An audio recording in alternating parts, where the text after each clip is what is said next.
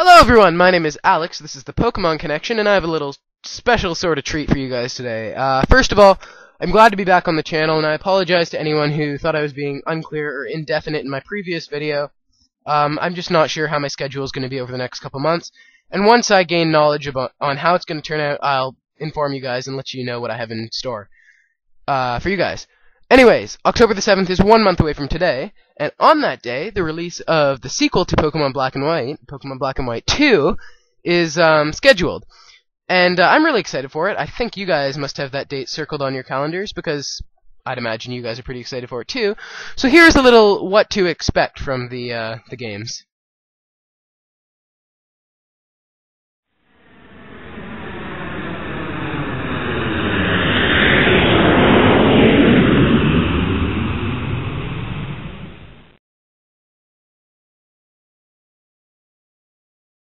Alright, so the way I'm going to do this is divide it down into various segments of prediction and analysis of Pokemon Black and White 2, starting with plot. The plot of all Pokemon games is fairly similar. You're given a Pokedex, told to go off on some journey to find all the Pokemon, record data, blah blah blah blah blah. You create a team of 6 creatures, Pokemon, whatever. You battle all 8 gym leaders, make your way to the Elite Four, beat the Elite Four, face the champion, become the champion, and that's essentially it. And in that respect, not a lot's changed in Pokemon Black and White 2, or so it seems. But in comparison to Black and White 1, there's a fair bit different in the plot, despite it taking place in the exact same region. Unova, that is. So some areas, I've been told, have been drastically changed since Black and White 1. Well, Black and White, whatever you want to call them. And some haven't been changed, and some have been completely removed in general, and some areas have been added. So the plot of the story is, I don't want to spoil anything, but I think it's 2 years have passed since the plot of Black and White 1 took place. You're given a brand new character, you're not the same person. There is new gym leaders as well as old gym leaders. What else? So, because there's new areas, and some areas have been removed and some have been completely changed, there is evidently going to be an entirely different route to the Elite Four than in Black and White.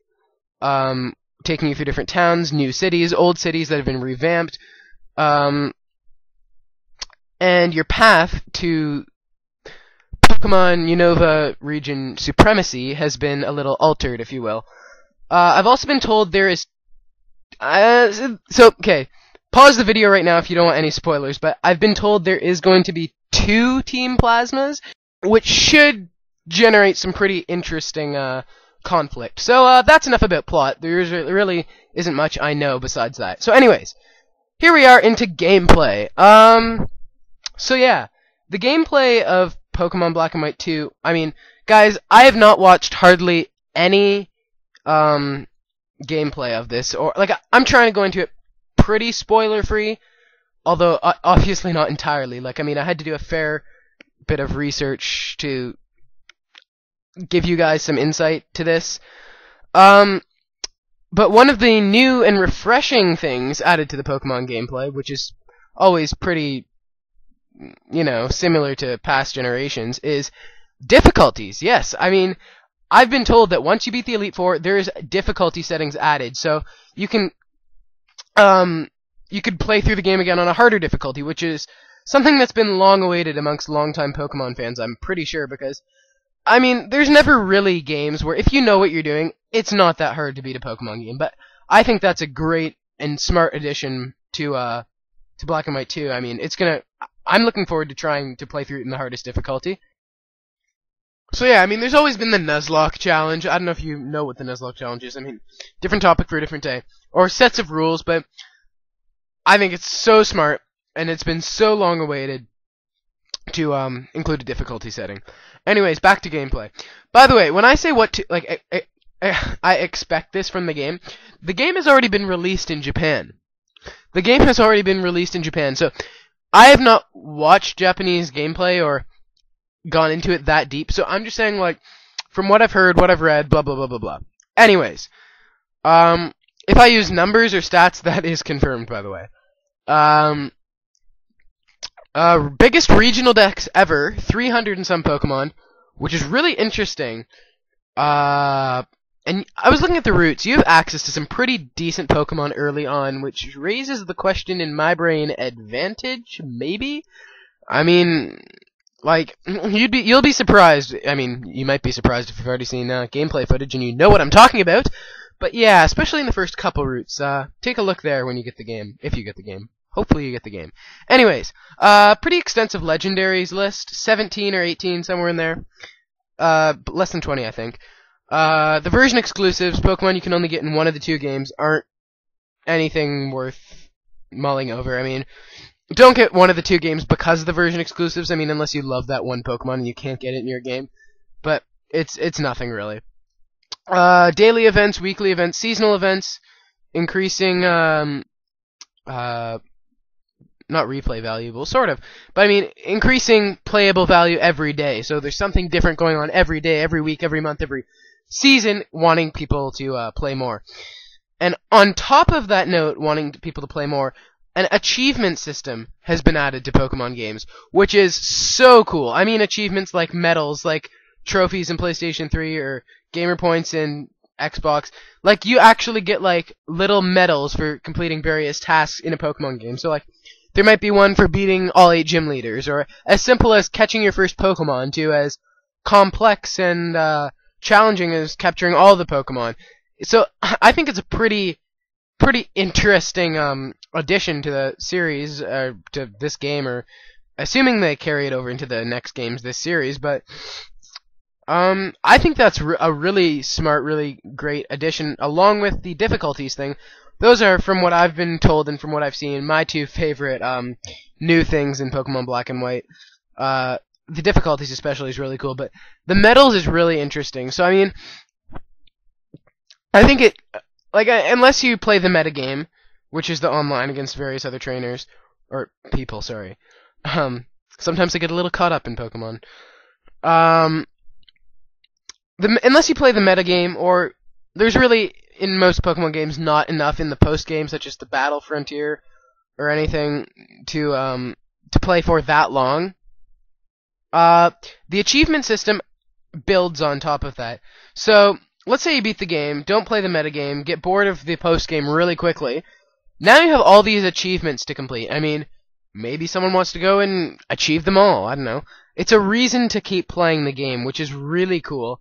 I don't know how many, I have no idea, like, I can't even give you an approximation of how many medals or achievements or whatever they're going to call them are going to be in the game, but I know that they're there. I mean, it's a pretty cool update if you ask me. Like, I'm just imagining, like, a little medal appearing in the top of your corner, saying, like, oh, you just caught every, I don't know, normal type Pokemon in the game in the regional decks. So, I don't know. But, yeah, along with that, difficulties should be pretty interesting and pretty fun to play. So, that's it for gameplay, and I'm going to move over into our next little category topic thing, which is extra features. Now, extra features, I'm kind of focusing on the post-game. And, by extra features, I just mean stuff. Like, stuff that's there that's not part of the main plot. And speaking of extra features, Michael actually has a video, and wham, there's an achievement. Hung over on the achievement thing, eh? There's an annotation for it right there. So yeah, he can give you a accurate definition of what an extra feature is, because I can't.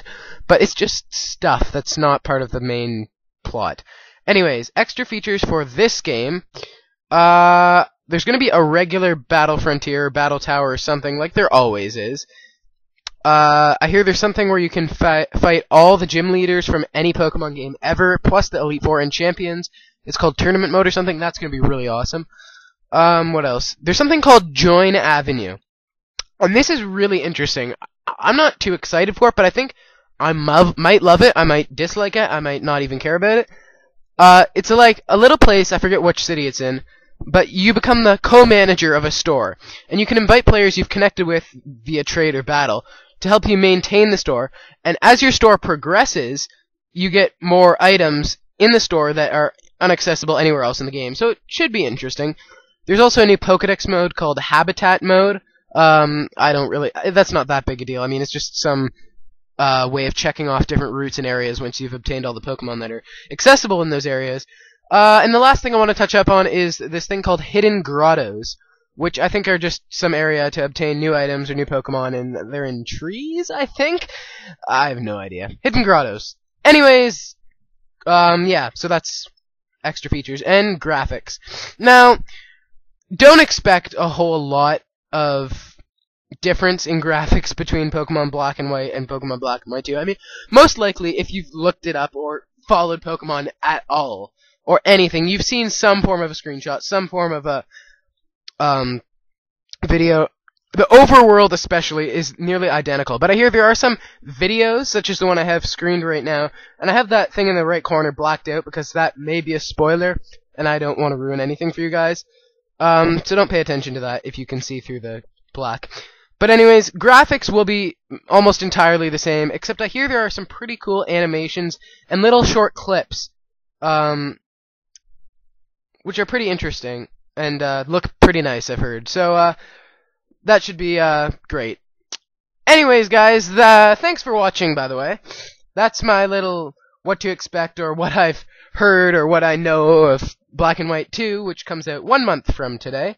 So, yeah, I hope you purchase the game, and I hope I'm able to make some form of another video about it. I mean, I'm not saying a walkthrough of the game or anything, because, like I said, no idea what my availability is going to be like to put out videos frequently.